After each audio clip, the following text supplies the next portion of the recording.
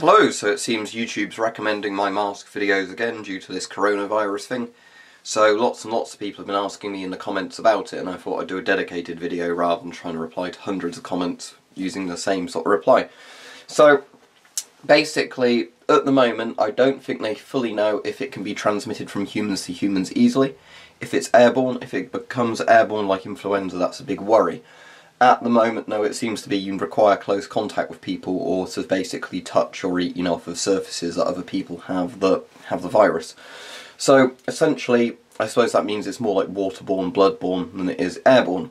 But whether or not if it goes airborne, lots of people have questions about masks. So I want to basically go over masks. I've done this on other videos, but I'll do this for ones, people that are specifically looking for this video. So, first off, completely avoid surgical masks. Surgical masks are designed to protect other people from you. As in, if you're a doctor and you're operating on somebody, it's to stop your spittle and stuff like that flying off into somebody's open wound if you're operating on them, something like that.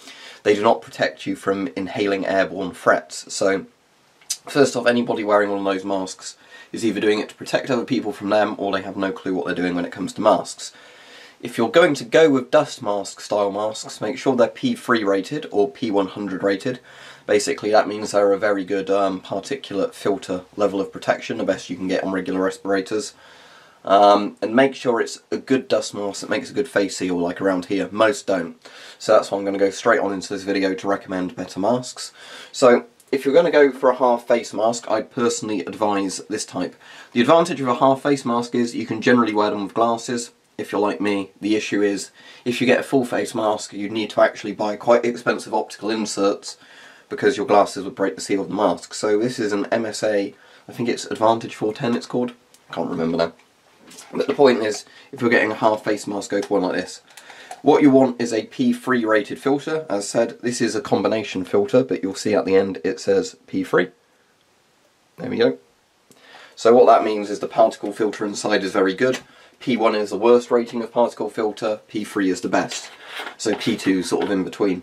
So what that essentially means is just, the particle filter that's at the front is very good in terms of, very small holes. It lets air through, but sort of, things that are particulate threats can't get through. And with viruses and bacteria, the risk of you inhaling it and getting into your respiratory system is from a particle threat. I still recommend combination filters over particle filters, just simply because a combination filter, because it's got more in it, it's more likely to not let stuff through.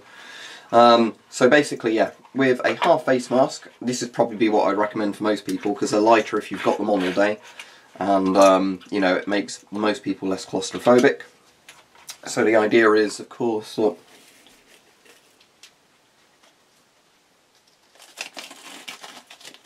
there we go. So you've got your mask on with your glasses, so you can see out your glasses fine even if they look a bit skew-with.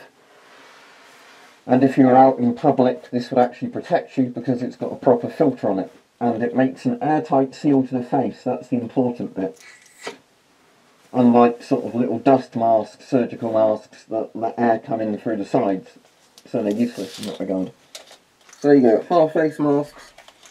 The important thing to note for respirators is you're meant to be clean shaven. I've got a tash now, but as long as you keep your chin and all that shaved, most masks will still fit. That's why moustaches were actually fashionable in World War I, weirdly, because you could still wear your mask with it, but a beard would break the mask seal. As well as lots of militaries obviously having a thing of, soldiers needed to look not really scruffy.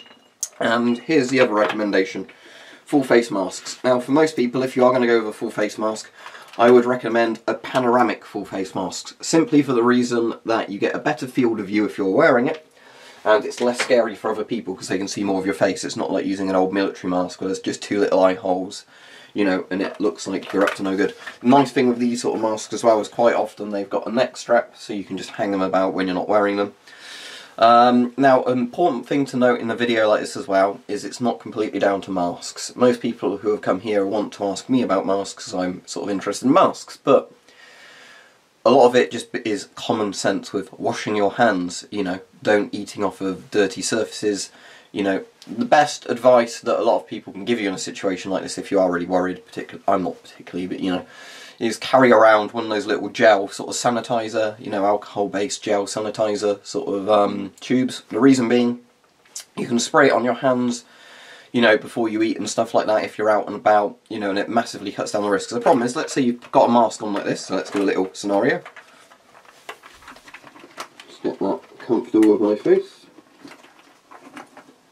So this is our little scenario. I'm going around with this mask on. I'm protected while I've got the mask on. But you see, what ends up happening is I get home, I take the mask off, and I've touched door handles and things like that on my way around. You know, I've been on public transport or something. I don't wash my hands thoroughly and I go to have some food. Ooh, oh dear, I've got shit on my hands and I've eaten it, then I'm infected. So yeah, if you're out and about, use hand gel, because you can, you know, especially if you've got little cuts on your hands. I'm very prone to getting little cuts on my hands because it's a good way of getting in. I personally wouldn't recommend people go full NBC suit, sort of hazmat suit. That seems a bit overkill at the moment. But you know, just the point is that I think for most people is make sure you clean your hands properly. If you are very worried, wear disposable gloves, I guess, and you bin them as soon as you get in. Put a fresh set on when you go outdoors, but it's just washing your hands constantly. And if you did want to go with a respirator, I'd recommend the half-face ones more than the full-face one, as said in the video. But the point is, understand what the filters actually do and how certain face masks work.